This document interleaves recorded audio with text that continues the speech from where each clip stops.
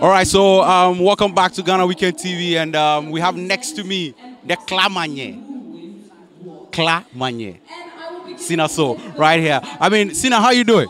I'm good. I'm good. How are you? I'm doing fine. Last year you couldn't win the Best Female Performance of the Year. Do you think this year you are there to win? I mean, it's literally. I mean, everyone on there deserves it. So whatever happens, it happens. I'm cool. All right, all right, all right. I mean, for the times we lost, it's a very beautiful one.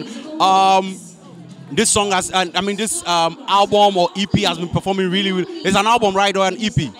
An EP. It has been performing really, really well. It was nominated for the Entertainment Achievement Awards, and it has also been nominated at various awards ceremonies. I mean, how do you feel about this very EP, and do you think it's going to get better than this? I mean, as an artist, your next tape should always be better than your previous tape. So I'll definitely build on that and give you more great songs, great projects. Yeah. All right. I mean, 2022 just started. So, I mean, what are we to expect from Cina Soul? Because you've not dropped anything for 2022 yet. All right. So, what are we to expect from you 2022? I don't want to ruin the surprise, but it's big. It's big.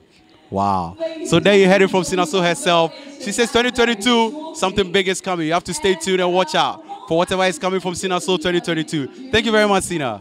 All right, so this Ghana Weekend, and I mean, stay tuned. We are bringing you more.